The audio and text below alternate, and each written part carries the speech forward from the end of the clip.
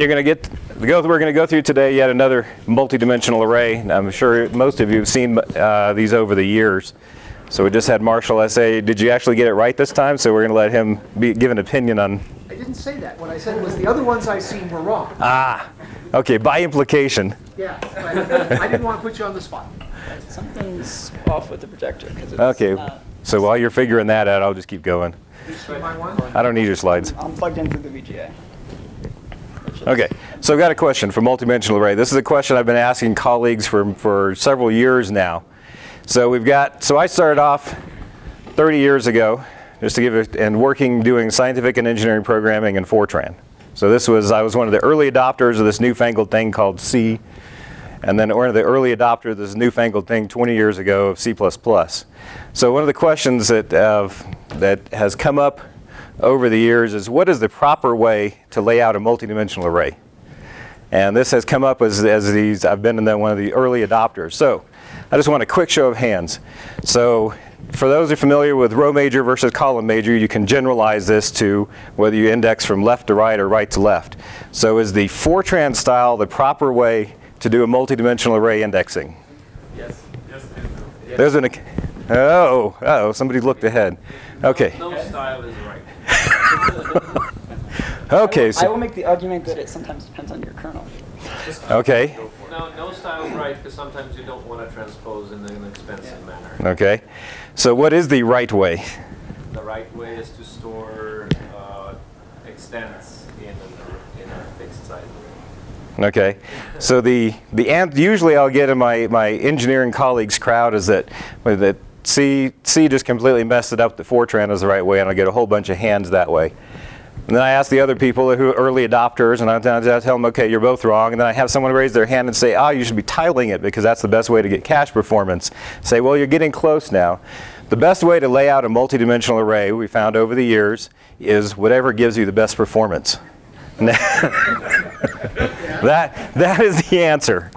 Now the question, how can you do that without having to rewrite your code for every time you finally get it to a new architecture, because best performance is architecture dependent. And so we end up with people who will rewrite and rewrite and rewrite as cache sizes change. They'll go through all these auto-tuning processes, and it's just obscene. So there's one issue right there, is how to properly lay out and properly abstract your arrays such that you don't have to worry about that anymore and don't have to keep rewriting code over and over as architectures evolve and change. Did you see my slide deck already? No. Okay.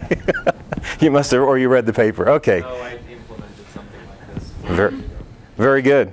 Okay. So we started a little bit earlier than that, but anyway. Then the other thing that came up, and this was in about 20 years ago, it was in a little over 20 years ago. So in a class on high performance computing, parallel programming, and professor comes in the door just laughing, because someone had tried running some linear algebra kernels written in C++, early adopter I said, and he was laughing because we'd had that discussion before, laughing and said that the performance on the Cray was just totally abysmal, but they had set a new record for gigafunction calls per second because they had overloaded the array indexing operator and it didn't get inlined, and the performance was just abysmal. So he was laughing, and I was saying, okay, yes, Fortran, because it's native in the language, the compiler can do the right thing.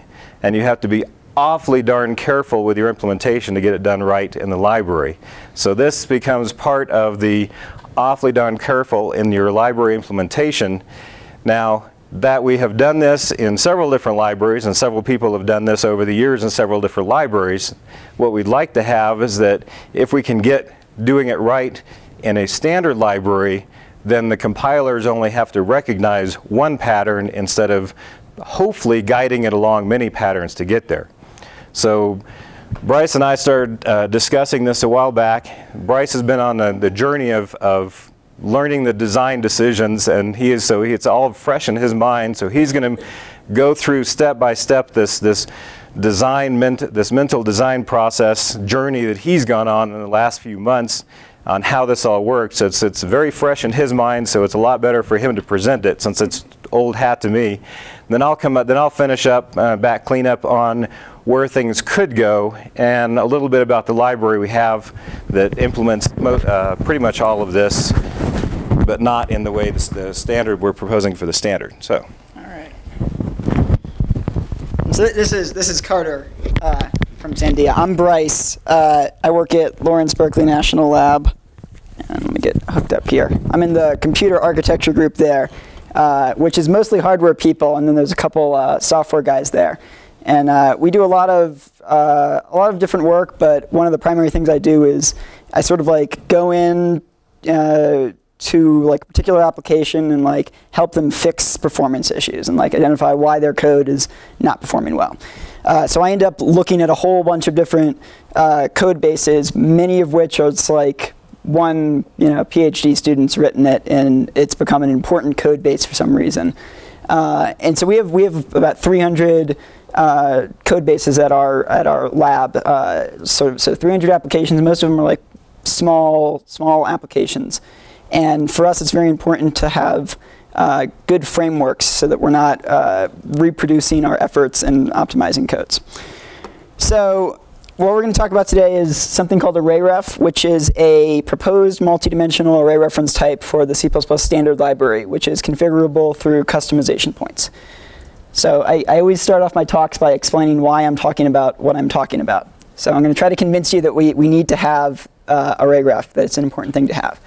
So multidimensional arrays are a foundational data structure for a number of domains. It's a vocabulary type if you're doing numerical programming.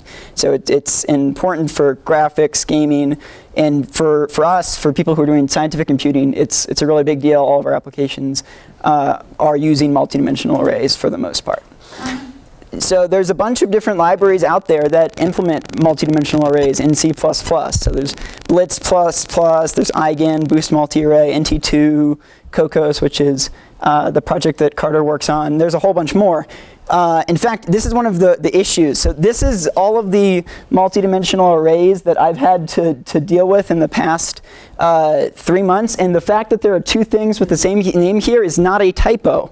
I have two different code bases that happen to have a very similar implementation of a multidimensional array, but they've got two distinct implementations.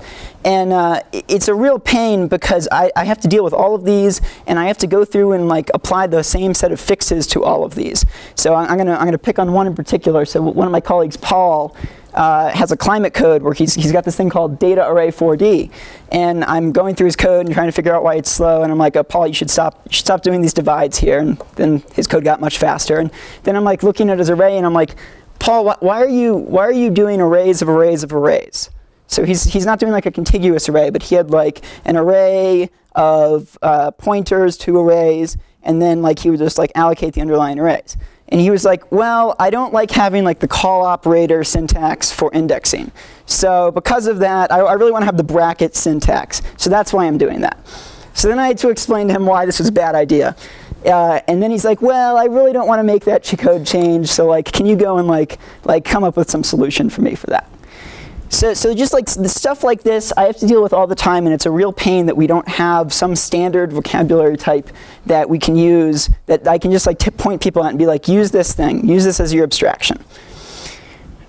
And I like to say that array types are like the string types of numerical programming. Every sufficiently large numerical project has like 4 or 5 or 6 of them. So I believe that standardizing ArrayRef or standardizing this type of facility will improve interoperability between libraries and with other languages, and portability and code reuse too. There's another motivating factor for me, which is that the idea that you just sort of have this pile of main memory and that like it's all just the same and you allocate it and you use it, that's not true on modern hardware. So we're increasingly moving towards a world where you're going to have different types of hardware. You may have different memory spaces, like you might have memory on your GPUs, on your accelerators. You might have high bandwidth memory of some type that's on package, and you're going to need some sort of abstraction that knows how to like access those different types of memory and access those different memory spaces. Carter's going to talk more about that during his portion. And there's also different access mechanisms that you might have even for main memory. The best example of this is cache bypass stores on Intel x86. Which is also known as non-temporal or streaming stores, where you're basically it's a hint to tell your compiler and to then tell the processor that, hey, I'm writing this thing and I'm not going to use it anytime soon. Don't like write it to the cache and then write it to main memory. Just like write it to main memory. So one of the questions I've gotten about ArrayRef is like, do we really need this thing? Don't we have things in the standard that like we can use for this? Like, what about like val array, or like, don't we have multidimensional arrays in C? So let's go through and look at whether or not we have things that work as good array abstractions and good sort of general purpose array abstractions. So let's start off here. So this is all pretty straightforward and I think non-controversial. So like, this is how you declare like a C-style one-dimensional statically sized array. And this is the C++ equivalent. So you just use array. This is pretty basic. So this is for a one-dimensional dynamically sized array. Now, if I was really doing it C-style, I would have a malloc here, but like the malloc and then the cast doesn't really all fit on the slide. So we'll sort of cheat and use new. So this is all pretty easy. All right, so then we have this. So C has support for not really multidimensional arrays, but you have this thing that kind of looks like a multidimensional array, and the way that it's specified, it kind of doesn't have any performance issues or any semantic issues that would make you think that it's not a proper multidimensional array. So this one kind of works fine as long as you know at compile time what the size of the array is going to be. But is there like a C++ equivalent of this? Is there some standard library type that we can use here? Does anybody have any suggestions for what we could use? We'll get there. So like, this is what I would want, right? Would be like this, but this doesn't exist. So like, you have this. So let's talk about why this is bad. So who has an opinion about why this is bad? Yes. The order of sizes is wrong. That is correct. I don't want to write the order of my dimensions backwards. I'm writing mn instead of nm. Anybody else have any issues with anything with the way I'm doing this? I don't like writing array twice. That's my second issue here. And like, if I'm doing a 4D array, I don't like writing array 4 times. That's not fun. But for now, we're going to pretend that this is good enough. It's not, but we're going to just pretend that this works for now. All right. What about for a dynamic C-style multidimensional array? Does this work? No, this does not work. So we can't do this. You can't make a call new like this, and there's no like multi-dimensional malloc in C. So there's no way to sort of express this. So, oops, that slide should have been a little later. Just ignore that one for now. All right, so yeah. So you have you don't have a multi-dimensional vector either. So like, this doesn't work. Let's try something else. So like, what about this? Does anybody like this? So we've got a T star star. Then we're going to allocate an array of pointers. Then we're going to have this for loop. We're going to go and allocate a bunch of columns. Is this good? So good. This works, right? Like, this compiles. All right. So for anybody who might not know why this is bad, let's go into that. So here's like the vector equivalent of this, where you've got like a vector of a vector. It does basically the same thing. All right. So let's look at what element access looks like for all of these different methods here. So for the 1D arrays, it's pretty simple, right? You've got like this, and it basically reduces down to like, you've got some pointer arithmetic and then one memory access, right? You've got 1D reference here. Nice, simple, easy. All right, this sort of reduces into something nice as well. So it ends up being just some integer arithmetic and then some pointer arithmetic and then one memory access. So this pattern here, this ends up giving you 2 indirections because it's not a contiguous block of memory. It's an array of arrays. So this is bad, but a lot of programmers who are maybe not familiar with this end up writing this the first time. I see this pretty frequently. I would have expected to see people write vector of vector. So that's actually the one that I see more frequently is vector of vector. 10 years ago we saw Yeah, 10 years ago, you see this one more. Vector to vector comes up a good bit, yeah. Vector is conceptually the same as this. Yes, yes. And the memory layout is almost identical as well. Yes, it is, yeah. Well, in fairness in C, right, you would actually just flatten everything and allocate the big flattened thing and have a macro to access it. Hang on, so okay, so same story for here. All right, so you're suggesting that we do this, right? And then maybe have some macro for access, for indexing? Okay, so this is better. Now we've got a contiguous region. Yeah. That's what people do. Yes, that is what people do. So that's the fast way of doing things. Once they've learned how bad Yeah, but I have issues with that too. So when you're doing that, what we've done is we've flattened the array. We've done one big allocation. The difference is that we've lost something in the syntax here. So now you've got to your indexing logic is exposed to the user. This is not good. It's not just ugly, but it has one other big problem, which is that it means that the user has to know what array layout you're working with. So same thing here. Let's say that this is better. I'm going to argue that this is worse than this. That may or may not be true, but I think this is the better analog for a static multidimensional array, because I think this is just awful. On the other hand, that should get you a contiguous block of memory. Both of these should get you a contiguous block of memory. Yeah. The problem is that when the dimensionality isn't carried with the type, it's really error prone. That was the point. Yes. There's that too, yes. All right, so You could easily get rid of the. the remark was that when the dimensionality is not carried with the type, it's very error prone. And sorry. You can easily get away from the array repeats with like a simple variadic type def. You could. We're getting there. We're getting there. We're getting there. I don't think that's the right abstraction. I mean, it's not, but yeah. You know, arguably you could get there. Yeah. I think the remark about not having the dimensionality carried with the type is more error prone is a very good one.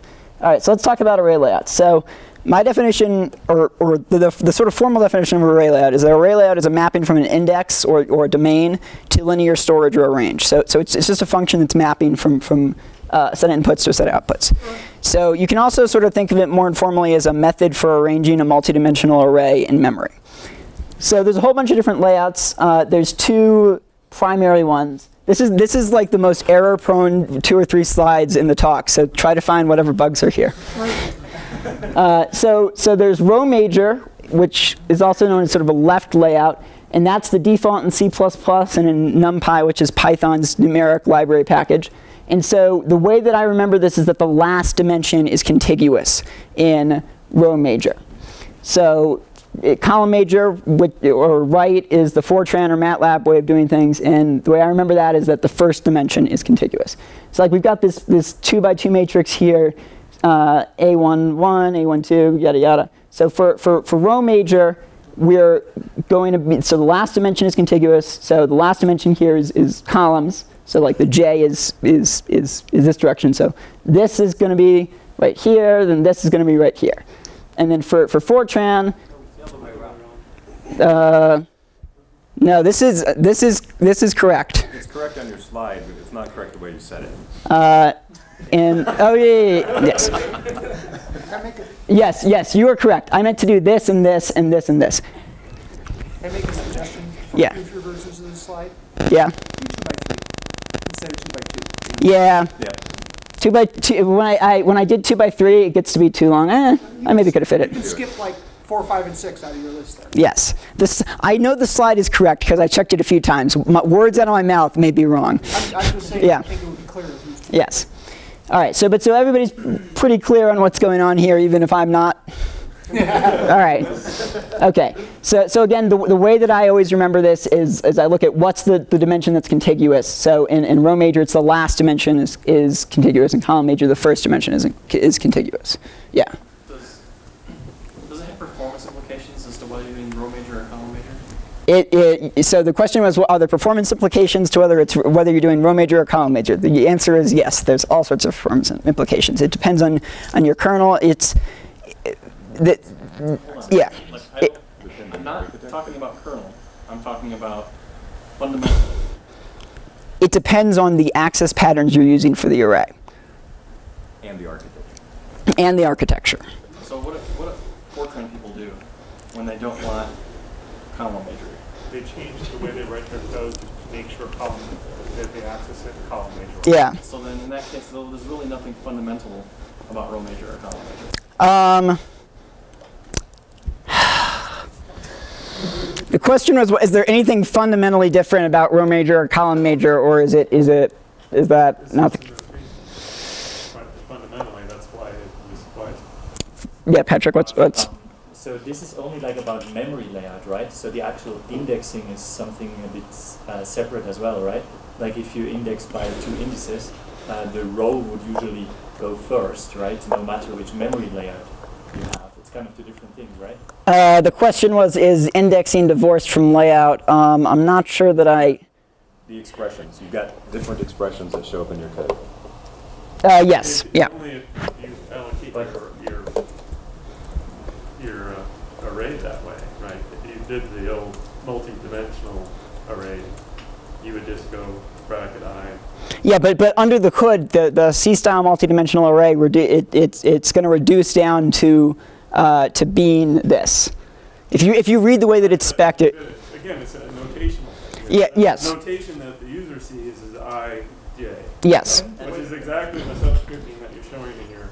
Yes. The way you think about this is this: that having done programming in both Fortran and C++ and written optimizations for this, is that you have a choice, right? You can pick the column or row major of your matrix, right, of your array, and you can pick how you write the code, what index you see. Yeah. If you fix the code, then the choice of row or column major has a major impact on performance.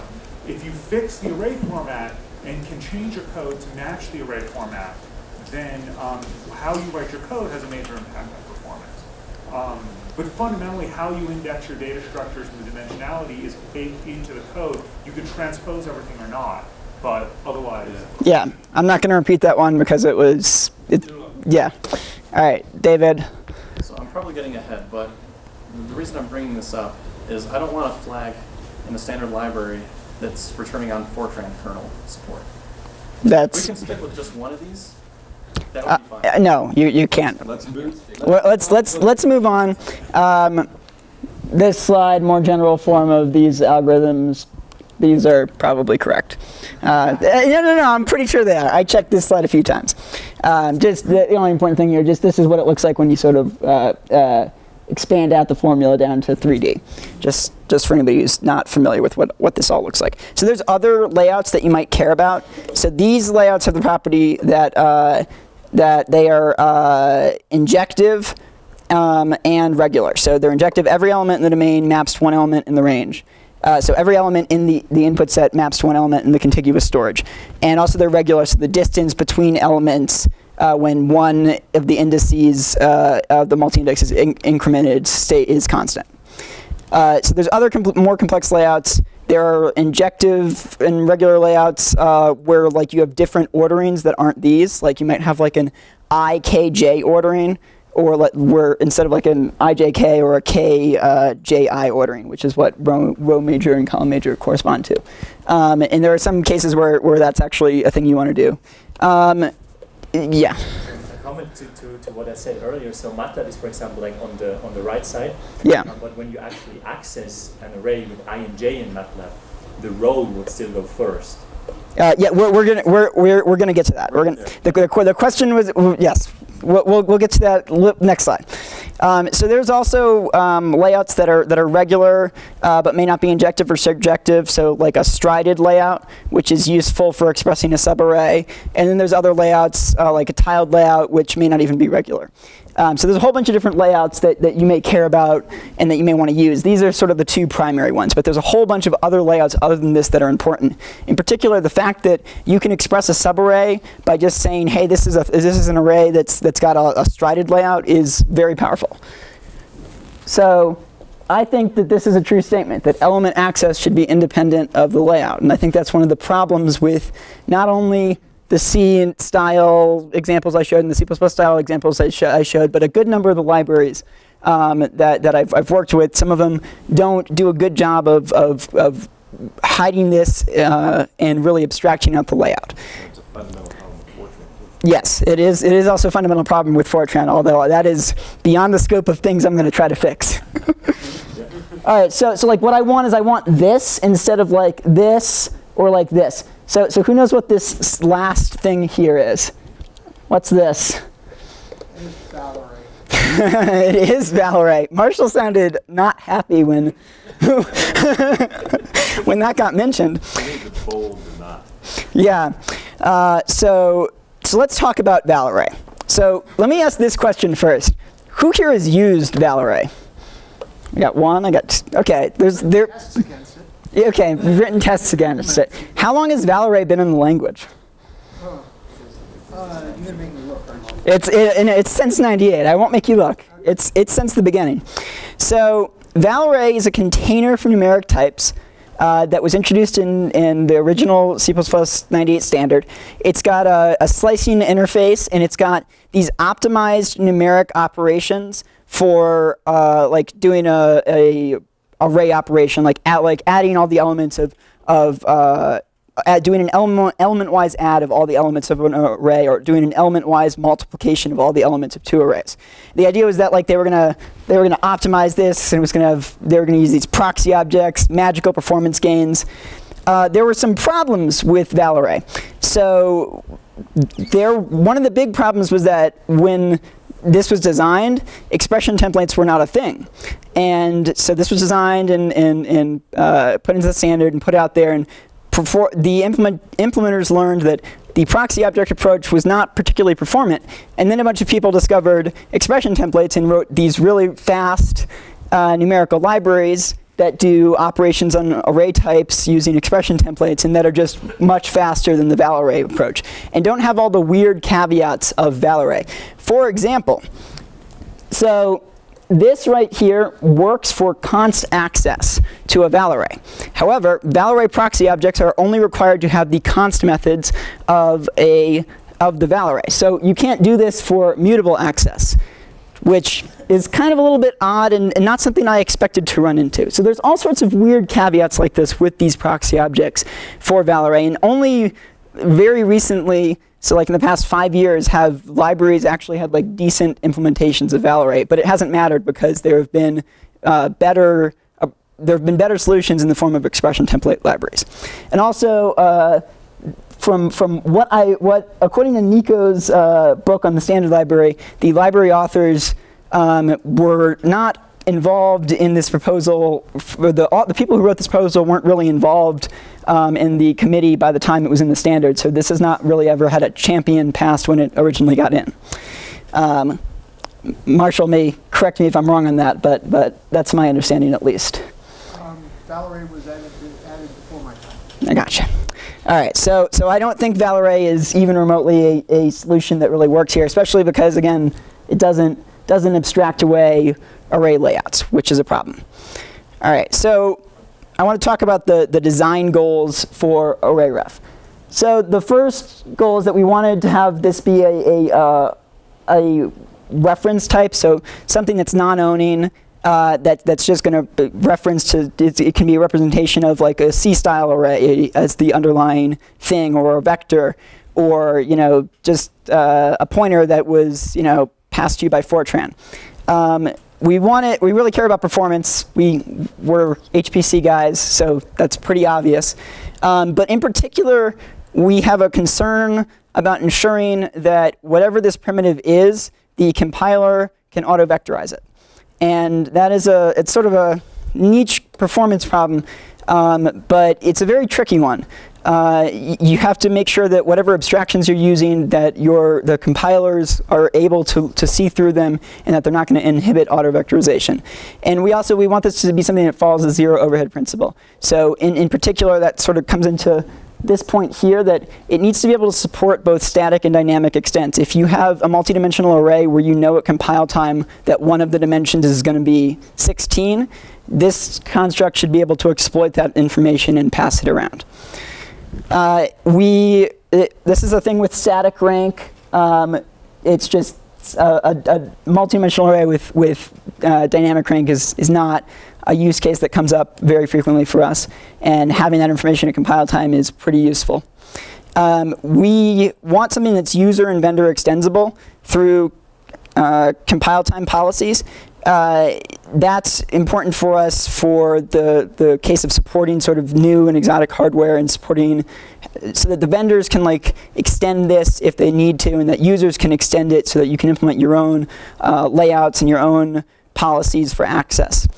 And the element access being independent of the policies is important. We want some form of minimal slicing and striding facility, and no numerical operations. We're not going to try to be val array. If you need a domain-specific embedded language for array operations, go and find one of the ones that's out there. But I don't think attempting to propose a standardization of an expression template library is a good route to go. And also, that would limit it to be something that's really very targeted for numerical types. You might want to support, non-numerical types for your multidimensional array. Yeah.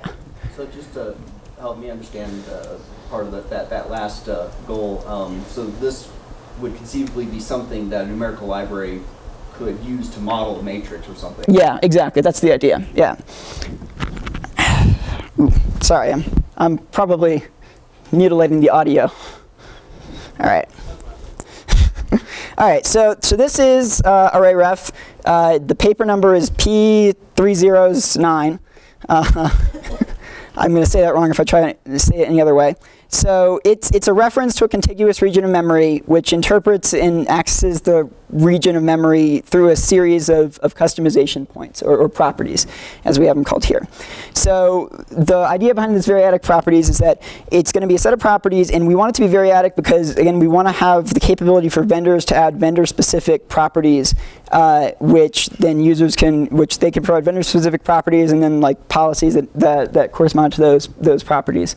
And that users can also extend those. And we also want to have a standard set of properties as well. So stuff like basic layout, things like bounds checking. One of the things about this variadic set is if there's any void argument in here, we just ignore it, so that you can conditionally enable one of these properties. So you could have some metaprogramming to determine whether or not this array should have bounds checking on. And if you don't want it on, you just have your meta function return void, and then it just ignores it. All right, so let's look at how we'd use this thing. So this is for just replacing one-dimensional statically sized arrays. So like you've got some C-style APIs, some C++-style APIs, and you can express these APIs through an array ref type. And so we've just got this array ref of T of n here, and it looks very nice. And then, of course, you've got the const version here, which has sort of those semantics that you'd expect. It's sort of similar to unique pointer semantics if you've got like a const unique pointer. And then this is what it looks like for dynamically sized one-dimensional arrays. Again, pretty straightforward. You can replace like these horrible APIs that are all over my code bases. So this is. They're not horrible APIs. The horrible APIs are the ones without the size. Yes. Okay. Fair point. Fair point. All right. So let's look at how we declare this thing. In particular, how we specify the dimensions. So for the 1D case, this is pretty straightforward. So this is for static dimensions here. So we've got like Tn. So you've expressed this compile time information, and then for dynamic dimensions, we're just going to use an empty bracket notation here. So this works. This is nice and pretty elegant. All right, so what about like this? Does this all work? Is everybody happy with this? The D example will not compile. That's right. Which other example doesn't compile? Oh, it used to compile. E doesn't compile either. E does. F doesn't. That's right. Yeah. Yeah, because the rule is only the first dimension of an array type may have dynamic size. So in particular, so like yeah, those ones don't work. So we have this one slide, so like this one, it's only the first, like this one's fine because it's only the first dimension, but this one, third dimension, second, it's like none of these work. So this is kind of unfortunate because this is a very nice, concise syntax. And you don't like the syntax? I understand why this doesn't work. It's like, how do you index this? But the thing is, so this is just metaprogramming. Like, we don't need this type to be a complete type. This is just like syntactic sugar. So if only these were incomplete types, but that we were like allowed to use them in this fashion, that would be quite nice.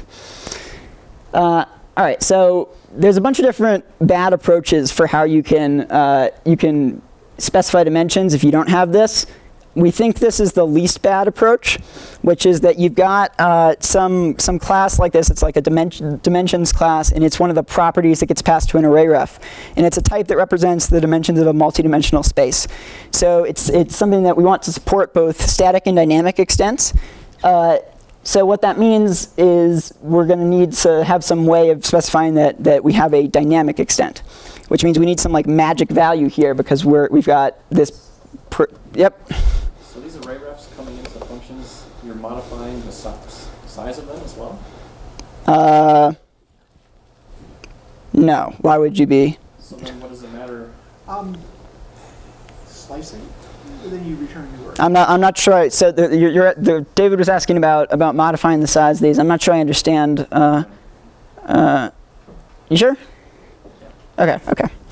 All right. So we want this to support both static and dynamic extents, which means we need a way to represent in this parameter pack that one of these extents is going to be dynamic, and that we're going to fill in that information later.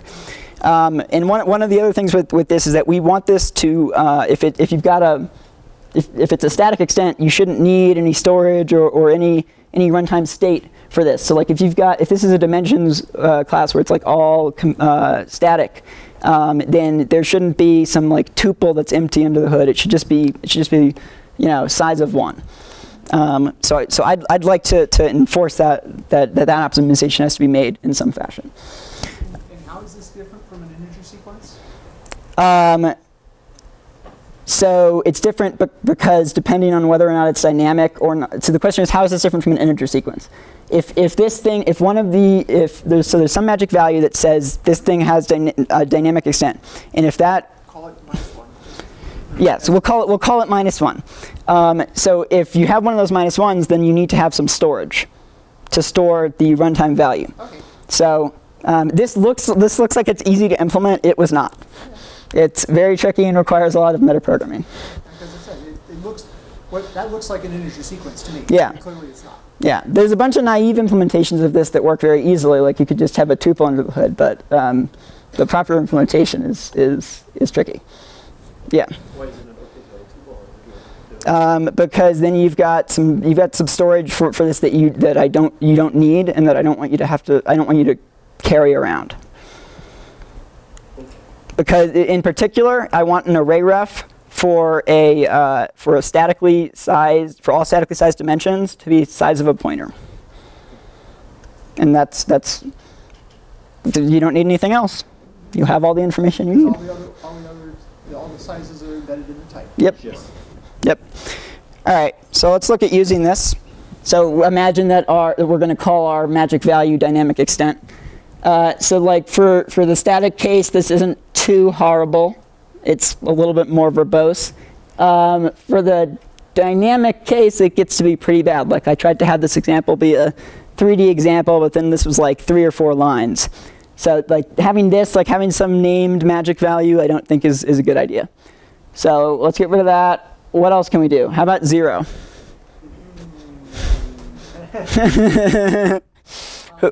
Question. Yeah.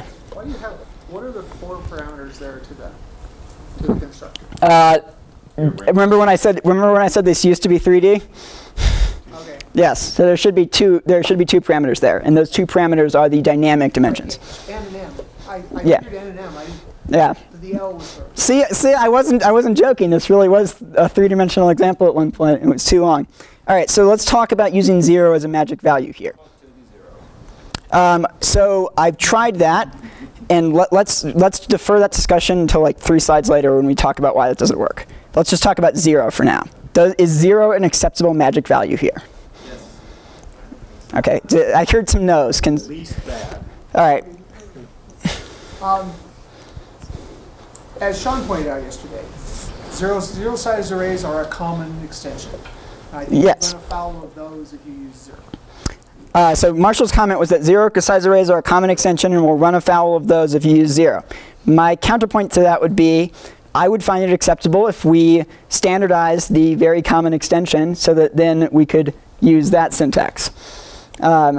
So we're between a rock and a hard place, and like this is the best thing we can use given the constraints. Yeah. Yeah. Well, we'll talk about that in a slide or two. I actually think that one should be feasible, but I'm not sure if it's compilers make it not feasible, and I'm not sure if it's actually not allowed by the language or if it should work but doesn't. All right, so yeah, there are some caveats here. The caveat in particular is that there may be cases where you really want to express a dimension of size 0. Now, you can still do that with this. The only caveat is that if you're expressing a dimension of size 0 with this construct, it will be a dynamic dimension of size 0. So even if it's static, you won't be able to pass that information around. There's only one case where I think that may have performance implications. Otherwise, it's from a conceptual purity standpoint, it's kind of crappy, but I don't think it actually is inhibiting. But I'm more than open to any of the small language changes that would let us have the nicer syntax. All right, so let's like this again. So this one doesn't work. This one doesn't work. We support all the ones that do work, and then these are all the ones that correspond to like these here, and we support, and then these correspond to the ones that don't work here. So pretty straightforward. So this is these are sort of the other 4 approaches. There's one other approach which Cocos actually uses, but I have neglected to talk about that one. So like the first approach here is that you just do this and you just use 0.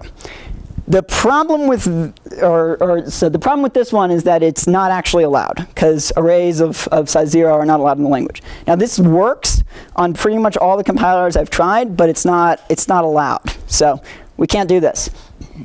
All right, so we can presumably do this with some dynamic extent that's not 0, which basically means it has to be -1. The problem with this is that even if you're not instantiating this type, every compiler I've tried will complain if n times m times dynamic extent is a ridiculous value. Now it shouldn't because you're not using the type anywhere. I'm just using it for metaprogramming. So I don't think it should yell at me for that. It doesn't have to, like, that should just work, but it doesn't. And the other issue is like then we'd have to like either write dynamic extent or like -1 here, and that would be weird too. Yeah, but then you open up arguments of bike shedding arguments. What are you going to call three characters is my limit. I would be willing to accept a magic value if the name can be 3 characters. Then there's like this version here and this version.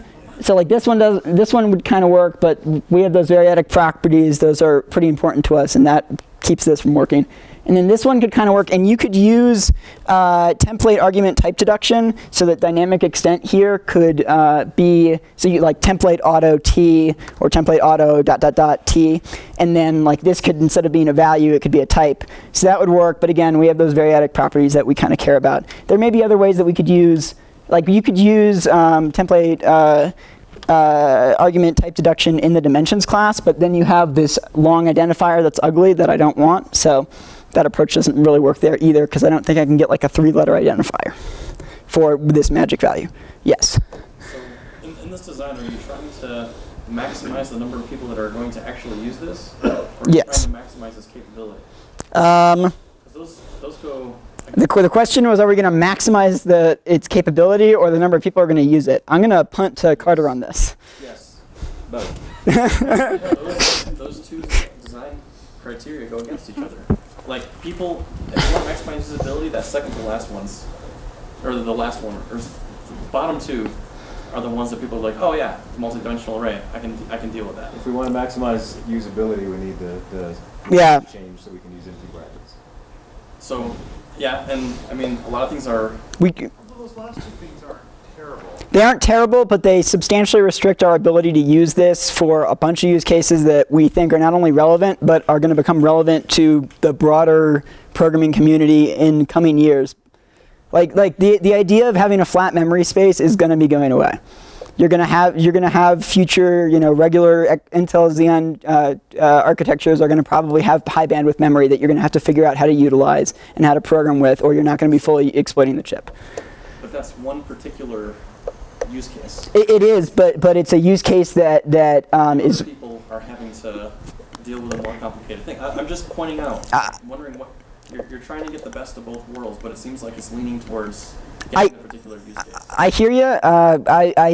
I think me and Carter both feel that having the support for properties is very important. Yes. And I don't think that's something that we want to drop. By the way, 3 letters for your magic value, is that including the namespace identifier? I don't. So a lot of our properties are in an array property namespace, and we actually do have one 3-character identifier there. I guess there were like 3-character, like we could stick it in like an array property namespace, and like then it would be fine. But I really don't. I don't want it to even be 3 characters. I lied. I really want this syntax. Because DYN is 3 characters. But Yeah, so that's what it was called in the reference implementation for a while, and in some branches of it, it may still be called DYN. Yeah. All right. Let me move on. Okay. All right. So pretty straightforward how you construct these things. So basically, all the constructors are pointer plus set of properties or like set of dimensions that get forwarded to the properties. So this is all pretty straightforward. This is for just statically sized 1D arrays. This is for dynamically sized 1D arrays. Again, pretty straightforward stuff here. This is for a multidimensional array for a statically sized one. So we got our dimensions here, passing the buffer. For the dynamic one, passing we've got 0, 0, passing the sizes here. Wait, back up. Yep. You've got a constructor that actually takes a vector, not a pointer there. Yes. This example has an issue. We did have that constructor at one point, but yeah, it's As opposed to buff1 data. Data. yeah, Just check. it's pseudocode. So if you specified, let's say, a 3-dimensional dimensions with, like, let's say, the first 0 and then 2 and then 0. You mean something like this? So, No, you need 3 dimensions, and if 2 of them are dynamic, 2 of them being how do you dynamic. figure out which one is Reverse those 2. You do them in order. Yeah. You specify them in the order that they're declared. But do you have a full width constructor where you throw away all the arguments that aren't 0? No. That's annoying. Sorry. We can talk about it later, but we currently don't have that. I don't know whether or not it would make sense to have. Yes. So if you were going to do something like that, I would propose you do something like require auto and have a make array function that takes some kind of static integer. Correct? Yeah, I've been thinking about that too. There's probably some set of helper make array functions that we need. Yeah. Yeah. Okay. All right, so this is the more explicit form where, like, if you have properties that you need to pass in, like maybe you have a dynamic bounds checking property where you need to pass it a constructor argument of like true or false to enable or disable it. And so this version of the constructor would take a pointer and then a set of properties. So like dimensions is one of these properties that would get passed in here. So this would be one way of constructing an array ref. All right, so this is sort of the equivalent of a vector or a container's size and capacity interface. So you've got rank, tells you what the rank is. A rank dynamic tells you how many of the dimensions are dynamic. Then you've got this extent function, which returns to you one of the dimensions. And so yes, this one, if it goes out of bounds, it's just, I don't know how we have it. It's probably just undefined behavior in the way we have it written in the spec, but I'm not sure if that's correct. But so this, and these are all const expert no except functions, and then size here is just going to return the product of the extents. So in this case, it's just like n times m times l. And so then you've also got these. So stride tells you what's the stride of each one of these dimensions. So the default here is row major. So here the last dimension is unit stride. Pretty straightforward. Span here is kind of interesting. So span will tell you, it's sort of like capacity. So like if you've got like a strided array graph that like refers to like a slice of some bigger space, then span would refer to what's the shape of that bigger space. And so then span wouldn't be equal to size. But for like a basic array graph where it's regular and injective, then span is going to be equal to size. All right, so for indexing, we've got, for 1D array graphs, we've got a regular indexing operator, but then we're using the call operator as our primary indexing operator. That's pretty straightforward. I believe we'd have people object in the past to that because it's supposed to represent a function call, but really this is sort of a function call. It's a mapping function. Let's see. And so, okay, so iterators. So this is a controversial part of the talk. So an array graph which is contiguous provides you with random access iterators, and all other array graphs don't give you iterators. And there's also no multidimensional iterator. So the iterator that you get is just sort of, it iterates through all the elements. And it's not an iterator where you can go like, and you can move in a different direction. It's just going to go through it in unit stride. The reason for this is that multidimensional iterators are tricky. So I'm going to go through a brief sketch of like what it would look like to have to implement a multidimensional iterator. So like we've got some multidimensional iterators, some template parameters, ignore that. Its state is going to be like, it's going to have the array graph that it refers to, and then it's going to have some multi-index that it needs to maintain, right? So then this is what its like internal increment needs to look like. So it goes to the, this is for a row major multidimensional array iterator. So it goes to the index of least stride, it increments it. It checks if that index is at the end of that particular bound. If it is, then it sets it to 0. And then it goes and increments the next least stride index, and then it goes and repeats that ad nauseum. So this is why we don't. Yes, this is why we don't do this. So I'll try to explain why this is a problem yeah. Why don't you implement single-dimensional iterators that, on the reference, return a sliced array, which is what I would expect.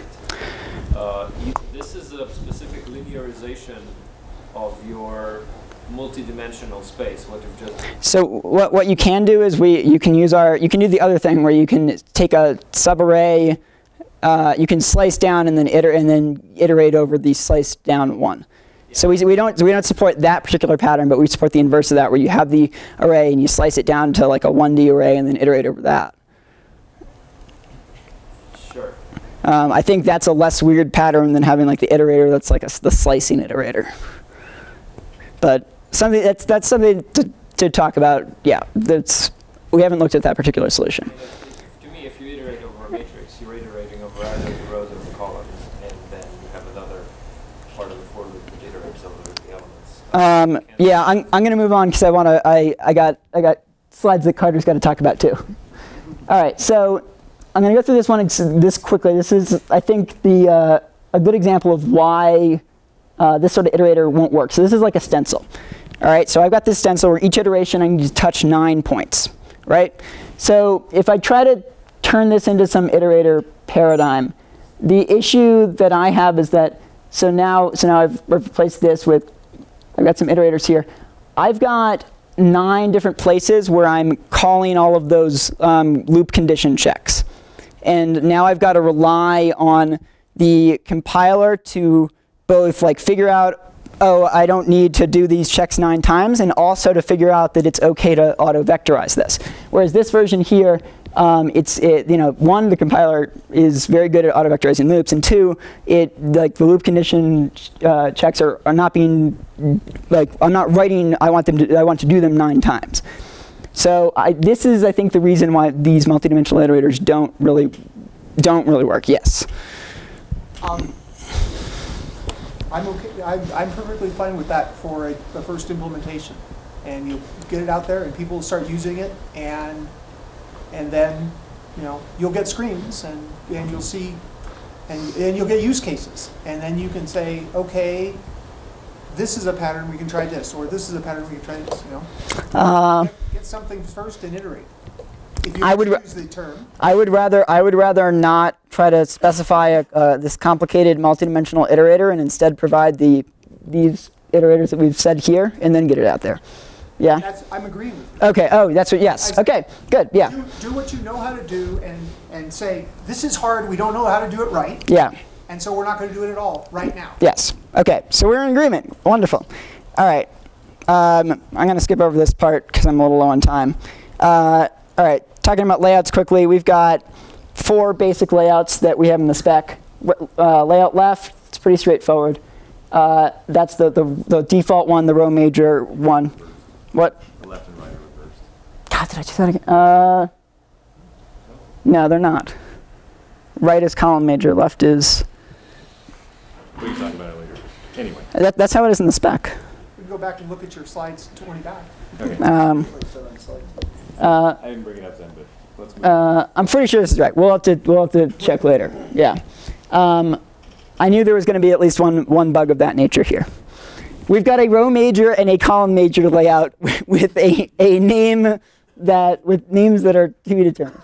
And we've got a layout order. So this is the one where you say like what the order of the dimensions is that you want to use. That's how you could express like I want I to be unit stride, then I want K to be the next smallest stride, and then I want J to be the largest stride. And there are use cases where you want that. Then layout stride is where you explicitly specify what each of the strides is going to be through the constructor of layout stride.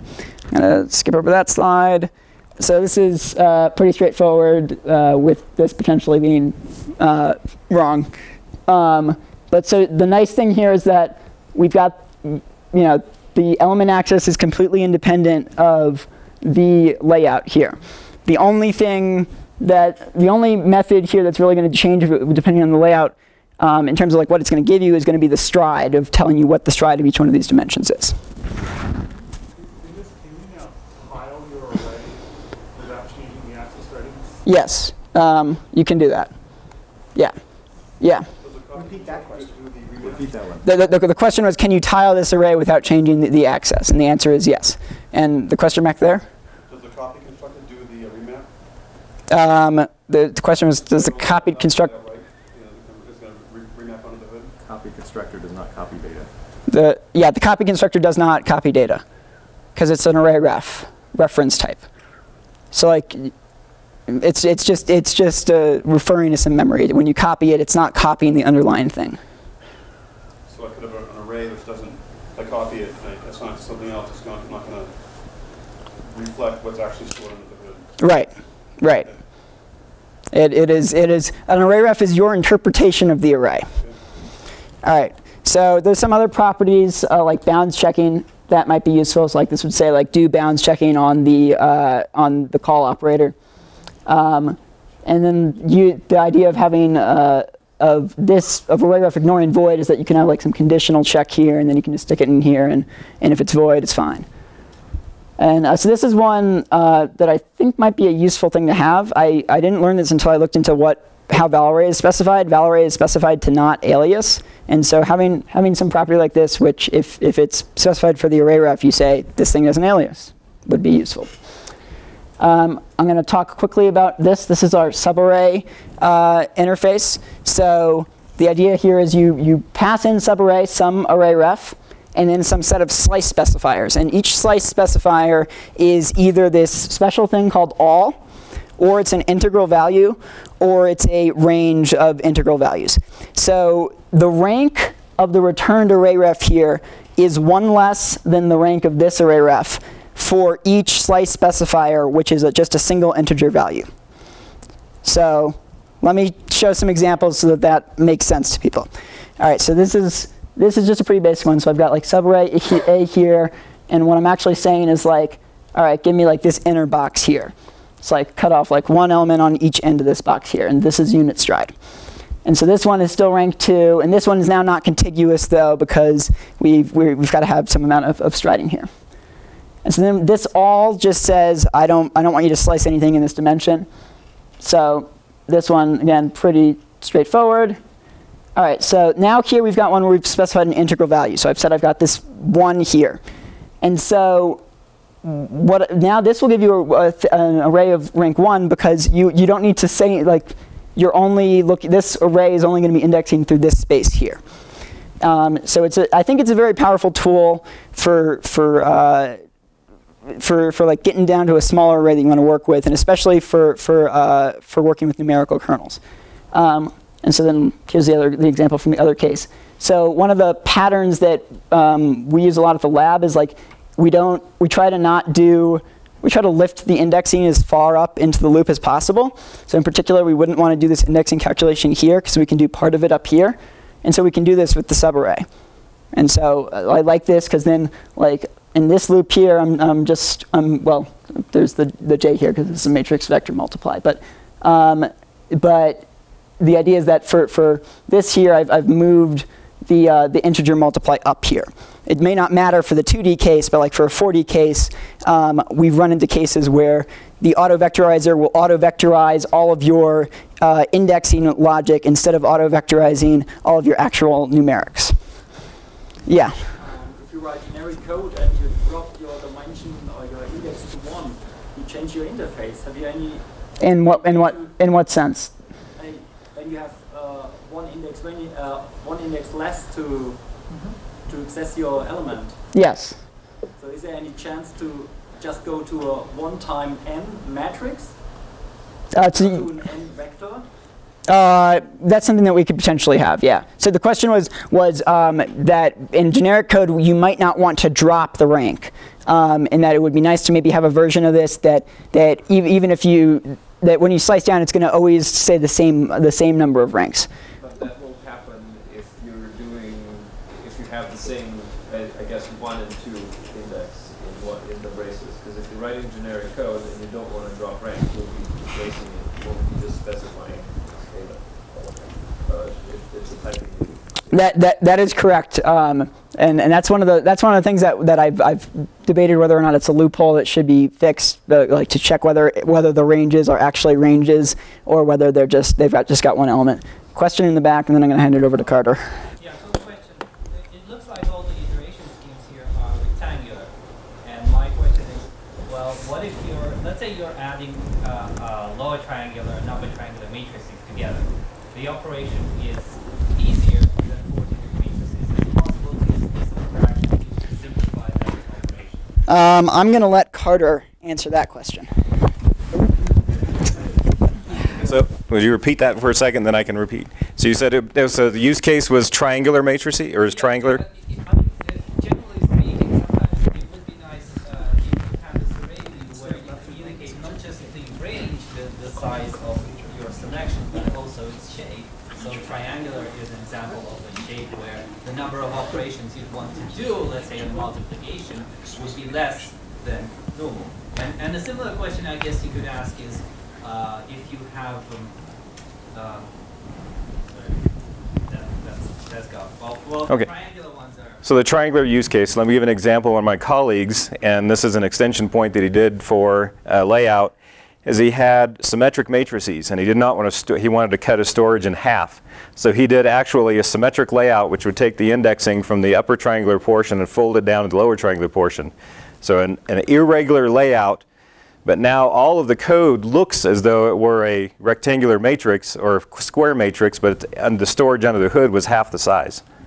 And what I was going to ask is, it looks like if you're doing, let's say you're doing A transpose plus B, it looks like with the memory layouts here, you could avoid calculating the actual transpose, because you could have an array view which does the effective transposition and then do the addition then. To transpose the indices, yes.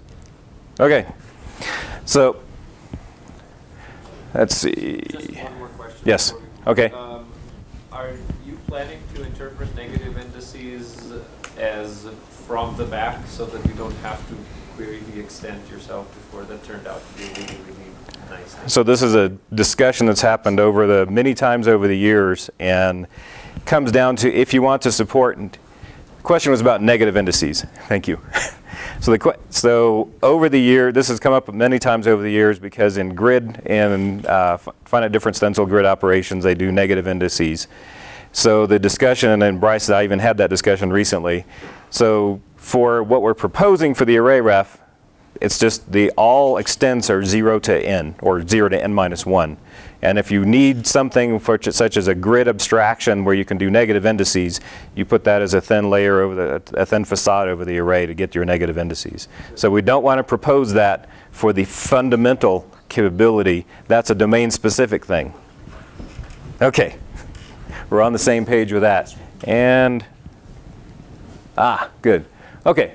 So I'm going to quickly go through this so I can get to the second part, because it was an inspiration. So we started this 2010, and it was based on work from years before that, going into the Cocos library. And in multidimensional, why did we do this? Why did we have the layout? And then what impact it has, the lessons learned we've had going into this.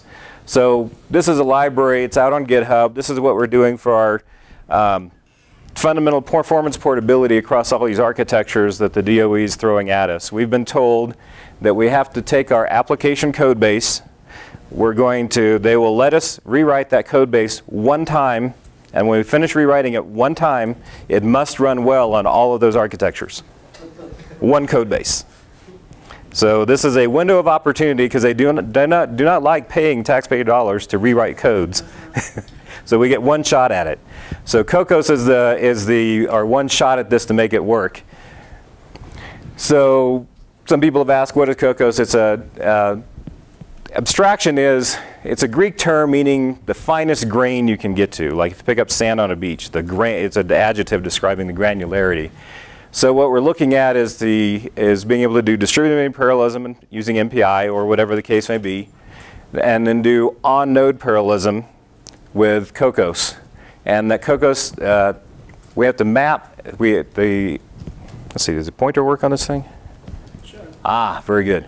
Okay, so what we have, the contract we have with the application is that it's going to identify the finest grain of parallelizable computations and data. So computational bodies and data. And then we're going to map those computations onto cores and data into memory. So you just heard a whole lot about data mapping. So multidimensional array mapping and computational mapping, and we do those things together. Let me flip through here really quickly. So mapping of parallel computations, if you go back to the parallel patterns book, we use that with extensibility. Execution policy says it's not, so the pattern isn't enough. You have to tell how you're going to execute those things. Do you do static scheduling, dynamic scheduling, thread team scheduling, etc.? Execution space, this is getting into these modern architectures. Where the computational is going to occur. When I say, and if you look into what's being proposed in the parallelism TS, there's this execution policy. So that's kind of getting into these combination of things here that says, where do you want to execute this? What cores do you want to execute if you're doing a subset of cores, executor type stuff, whether you want to launch it to a GPU, which GPU in a multi-GPU system, etc.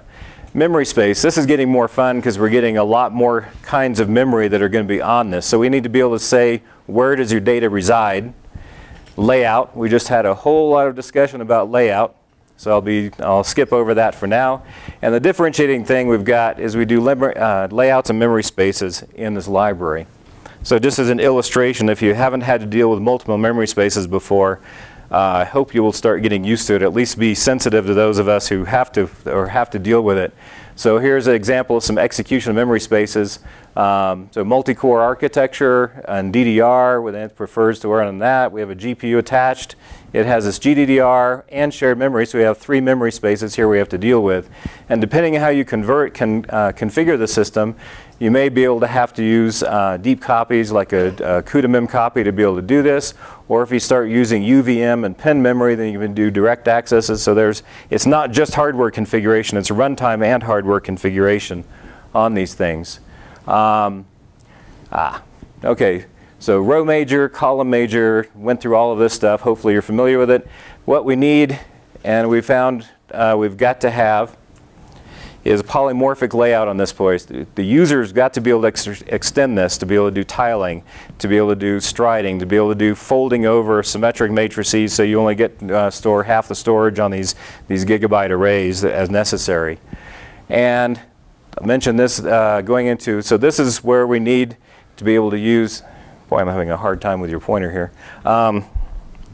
Be able to do atomic, be able to use special hardware or special aspects of the runtime and be able to make it very easy for users to get access to this. There we go. So how important is layout? If you haven't discovered this yet in terms of your performance, this is a pseudocode for a computational kernel and a molecular dynamics code, just a small mini application. So when we ran this on, where we told Cocos to use the wrong layout, we would get this level of performance on these different architectures.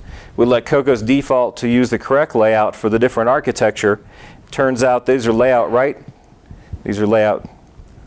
These are row major. This is column major. We'll have to discuss that left and right. No, yeah, I checked. You are correct. Ah, okay. So this is when you use the proper layout, what kind of throughput you can get on this kernel. And then if you look on this kernel, one of these guys is a random access. This J is going into a lookup table where you're doing random access, but it's read-only random access. Well, if you go to one of these GPU systems, there's some special hardware paths to be able to do really good read-only random access. And so if we actually can take this access path and run it through the GPU, the texture fetch unit, we can suddenly get a huge boost in performance. So being able to access all this hardware and the right layout is incredibly important. This zero overhead, incredibly low overhead, very important as well. Let's see. We'll skip it in the interest of time. Okay. So I think this is an important part. So when we map parallel, we have to map parallel computations and data. So it's not sufficient. Thank you. So it's not sufficient to map the data or the parallel computations. You've got to do both at the same time. So what we do is we have our parallel patterns, this policy, execute from 0 to n-1, and then execute the body and pass it saying, okay, this is your computational body. This is the grain of computation which can be made parallel. So we do parallel for, parallel reduce, parallel scan, and then we have data parallel execution policies. So this N is actually a default for a range policy which says go from 0 to N. We have other kinds of policies, hierarchical execution policies, where the N, that's what I mentioned right here, the N implies it. So it's comparable, the simplicity is comparable to marking up with OpenMP. Instead of doing a pragma parallel, you replace for with parallel for. Interest of time, I'm going to have to skip on this thing. Multidimensional array. Okay. So this was the other syntax. This is the syntax we had to resort to since we can't do empty brackets. When we first implemented this in 2010, the GNU was quite happy with empty brackets. No problems at all. And then I mentioned this at one of the ISO C++ meetings that, oh, we're using this empty bracket syntax and GNU was happy with it. Well, GNU 5 all of a sudden took it away. Because it was a because it was a mistake. And it was a useful mistake. Yeah, but that doesn't change the fact. It doesn't. Anyway, but it actually had absolutely no problems with doing it, but it technically violated the standard. So we had to switch from using empty brackets to using this notation, which is the least bad for notation, but what it does is it says that dynamic dimensions must always lead static dimensions, which is constraining, but we've been living with that, but at least we're getting concise syntax. Our users, we always have to have this discussion about why they can't use empty brackets. And unfortunately, as soon as we're trying to get that back, and hopefully this proposal is a motivation to get that back to allow it as an incomplete type. So that we access using the parentheses operator. And now what we also do is we enforce space as one of these properties. So if you're running on the GPU and the space is host, we'll generate an error rather than a seg fault, or vice versa. So which our users are extremely happy with not getting seg faults when they violate memory spaces and getting actual understandable errors. And then we have optional array bounds checking, so we can turn this on for debugging, which is also extremely helpful. One of the problems with turning on global bounds checking is that if you have a whole lot of computational kernels and only one of them is going bad, then you suddenly take, instead of getting 10 seconds to get to the code that's the problem, you now got to wait 10 or 20 minutes to get to the code that's a problem. So you want to be able to selectively turn on bounds checking in your kernels, not just everywhere. Our view semantics that we've got are analogous to shared pointers, so you can actually do shared ownership among these things. There was a mention about deep copy. So this is this is basically pointer to pointer, shared pointer to shared pointer. And if you want to copy data, we always have explicit deep copy syntax to say, go down to what's being referenced and copy the contents. So this is a shallow copy. This is the deep copy. So the layout mapping we've got in there, that's already been described. So now we can have a view with the array type, the layout, and the space. And for example, a tiling is a pretty important one. Subview. So we do the subview, which was done. So these ranges and indices, argument list. And then, so that was already discussed. We use pairs or the initializer. We override initializer or take C's initializer list to do that as well. Now this access properties. So if any of you have actually tried to deal with CUDA GPU texture programming, using that, it is incredibly ugly and difficult. Our users have been extremely happy to know that all they have to do, and found this very useful, is to mark it const, give us the random access hint, and then now the parentheses operator is now overloaded to run through the GPU texture unit.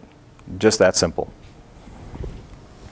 So the way we get the performance portability across these architectures is by composing parallel execution mapping. How do we map those computational kernel bodies onto cores or onto the GPU threads or onto the CPU threads, whatever the case may be, and how do you do the layout?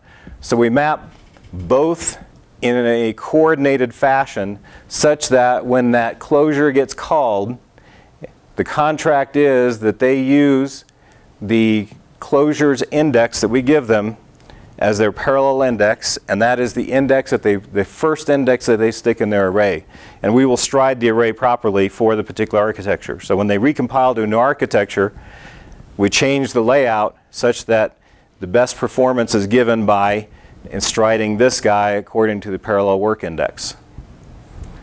Okay, getting to the meat of this. So let's see what we'd really like to have. So think about taking this array property dimensions and using some kind of special dynamic extent. Now we have applications that have rank 6 arrays, and they know that some of these things are dynamic, but one of them is not, and they don't want to give up the performance by not having this. So imagine what it's going to look like for an engineer, mathematician, scientist to have to take and do this kind of thing with this dynamic extent argument instead of this. You can see line after line after line after line as opposed to doing something at least compact as this. Okay, so the preferred syntax, it actually is a trivial change, very trivial change in the compiler. So Bryce found that he just had to, it's a one-line change in Clang just to quit making it an error and leave it in complete type. GNU used to support it until I told them about it and they quit supporting it. And all we need is to say that if you omit any static bound after the first dimension, that's an incomplete type. Done. Okay. So some of the things we know, let's see. When the array ref, okay, so there was a parameter inside, a type def inside the array ref proposal, which is called reference. And that is the type which is returned by the indexing operator. So when is this thing not an L value? Why do we have this, and when is it not an L value? When is the value type and the reference type not just an L value reference of the value type? For example, when you do this const array random access and we're pulling things through the GPU texture unit, it's going to be returned by a value, not by const L value reference in this case, and so the reference type has to be different than an L value reference to the value type. And that's why we have the different types in here. Another use case we'd like to be able to do is instead of having to take and dereference and then run all these things through an atomic view concept, to be able to say, okay, I want my accesses to be atomic. That's going to be not an L value reference now. So what we'd want this thing to do is return an atomic view concept. That's another option. So then you can do I, j, k dot fetch value. But we don't want these things to be, we don't want the array type to be atomic. We want the operations on those members to be atomic. and some other things. Let's see. So one thing that would be very helpful to know in terms of metaprogramming, instead of having to do an stood as L value reference, to be able to say, just ask whether it is or not. Shared ownership. So this is a controversial one. Bryce and I don't agree on this yet. We'll come to some agreement at some point on a way of doing this, because our users have found it extremely valuable not to have to deal with multiple classes, or go in this case where you have a stood vector and you extract the data out of it and then you stick it in the array ref. Now you're carrying around array ref to do multi-indexing, and you have to carry around the stood vector so the memory doesn't go away, and you end up pairing these things together and carrying them around together. Okay, why can't the array ref, or whatever this thing is, we call it a view, just carry around all that information together? And so what we do, so one possibility is to put like an array property shared. At that point, now all you have to do is, once you can allocate the thing, give the deleter to the array ref. The array ref carries around the deleter. When the reference count goes to 0, it destroys it. Now you don't have to carry around both objects at once. You just have the array ref carry around everything that it needs. Now if you were to put this property on, then you would need to add a use count. So one of the things that, in terms of extension of when you add properties, that might necessitate adding new ways of constructing, or new methods that appear on it. Memory space, we know this one is going to have to come in real quickly. And this is to be able to put in, introduce, to be able to say this array reference is an array ref to the GPU space, or to the high bandwidth memory space, or to NVRAM that's attached. So that way that there can be reasoning about what is accessible and what is not accessible. And I'm about to run out of that. So it'd be nice if we could extend the concept of a memory resource to handle this kind of thing. So we have the space. Performance hit properties, it would be very nice to be able to say, oh, this array ref, as the user, I agree that this is not, that I'm not going to alias, that I can put a restrict on here and be able to carry that around and have the compiler be able to reason about it. Would be very nice. Random access, checking bounds. If we could have these properties, it's a whole lot, I believe, a whole lot easier to manage those kind of property extensions than it is to try and stick attribute lists on array objects. Let's see. So once we start having more properties, I'm going to be able to need to be able to manipulate this property pack. So like say I've got this array into my metaprogramming, got an array ref coming in, I want to add const to it. Or array ref coming in, I want to add random access to it, because that's how I intend to use it. So we already talked about layout mapping. Okay, cut to the chase. So something we need to do for the foundational capability is to be able to get the dimension in and be able to get the predefined standard layout. So if we can at least get this thing into the standard to begin with, or at least into the TS going on to the next standard as soon as we can. Now that gives us a foundation from which we can begin building and begin extending. Next thing is really need to be able to relax this and get incomplete array type declarations to be able to use them in the interface, so we don't have to be using this thing. The engineers, scientists, mathematicians, they're not going to be happy with this. I already know that because we've showed it to them and they were not happy with it. Shared ownership, Bryce, we'll have to be talking about that.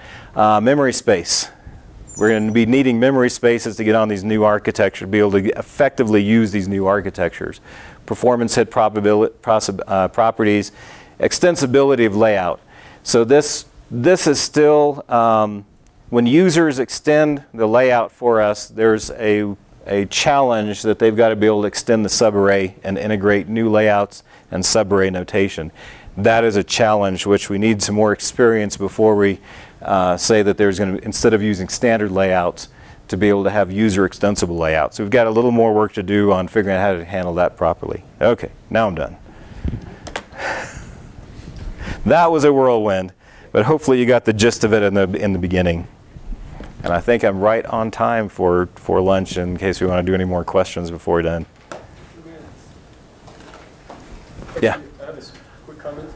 So this syntax, with brackets, might be nice for direct usage, but it's not, it can't be programmed. So like if I have my dimensions and I know, like if I know my dimensions from a, say, study integer sequence, or it doesn't matter, it's going to be really hard to declare an array, you know, with To generate? Oh, as an experiment, I actually did that. So it's if you take like the dimension and be able to do isomorphic mapping between this syntax and like the dimension syntax, it's a straightforward meta function. Really? Yeah. Yeah. Okay. It can be done. I'm sure it can be done, but It's a very straightforward meta function. It's recursive, right? Yeah, you just pull out, you just yank out each one of the arrays and just get the size out, and then you can put it into a Oh, that was my point. Yeah. Okay. Yeah. There is a ton of metaprogramming literature. But I mean, I guess this is just, you know, a corner case. Yeah. The reference implementation is like 95% metaprogramming, 5%. So for performance on this, the implementations, one of the motivations, and as I brought up at the very beginning an hour and a half ago, is that if we can get this kind of array ref into the standard, it is so incredibly important that the compiler can optimize through these interfaces. For the Cocos implementation, we have had to do a lot of, if I'm this compiler, put this directive, if I'm this compiler, put that directive, and overlaying all of the implementation for the indexing operators to make sure that it will truly inline, will truly collapse these things out and basically eliminate the overhead. So I had a couple of questions and I lost track of who was first. Has WG seen the language extension part yet? I think it's gone. I think it's gone through once or So I took the language extension. Unfortunately, I made the mistake of putting the cart before the horse. I took the language extension before showing the library. We should have had the library go in first and then show them just how ugly it can get without the language extension or the relaxation. I guess I'm a little, so your users, you know, your guys that are writing code for this, are they using like prepackaged kernels, like ones that are like in a standard, in a standardized place, or are they writing their own custom kernels? Oh, they're writing their own. Okay, just let everyone know we're over. I just got the message we're over time, so if you want to start bailing out to lunch, that's fine. I'll answer the question about do our users, are they using standard kernels, or are they writing their own kernels? They are writing their own kernels. They're writing their finite element application kernels with basis function evaluations. They're writing material models where they're embedded as the last dimension, where the prop parameters are last dimension of the array. And so they're constantly writing new kernels which are doing indexing into these arrays. I mean, there are some problems where you can use like the standard package of kernels, but for a lot of multi-physics codes, you end up wanting to write a bunch of your kernels by hand. So I'm just wondering, I haven't really thought about that, but I was just wondering, is that like two different sets of users? I mean, would you, if you were doing it in a way that they were, you know, writing, if they were just using kind of a standard collection of kernels, would you interface? Would you build an interface to that a little differently? So if there's a standard collection of kernels, that's kind of a domain-specific library, right, and people do write those, right, and use those. But if going across domains, sure, there's not a whole lot of commonality, and people are filling in new domain-specific modules for their domain-specific libraries. Then there's another set of users that use the domain-specific stuff. So yes, you're discussing users one level up in the food chain. I've had to specialize Lelbach functions because the general purpose Lelbach implementation has not been suitably performant for the specific pattern that we're using. Right. Well, and that gets back to the upper and lower, like banded matrices and things like that. You have specialized data structures for that. I guess that kind of plays into this. Like some of these things maybe. So the conjecture is, and then those domain-specific libraries then have domain-specific layouts, yeah, that they've extended with. But then, so I get the thing that you're trying to make it so that the users don't need to know about the layout, but then they write their own kernels, and they're using specifics about the layout to write their kernels. The idea is that they can specify the layout in one place, and that they can the indexing everywhere else in the code, and the thousands of places where it's being used is going to stay the same, and that they can specify the layout just once. And also to do things like I might want to have the indexing and like the order of my indices, I may want to have them be, you know, X, Y, Z, because I'm simulating, you know, some the Earth, and like it has the coordinates have a certain meaning, but I want a different layout where it's like at a different order, and having the two separated can be very powerful, because then I can make those changes without having it have any effect on what's written in the actual code. But doesn't that affect performance? I mean, how can you write you know, that's, I think it might be time. Oblivious to the layout? I think it might be time for us to carry this conversation to lunch. Yeah.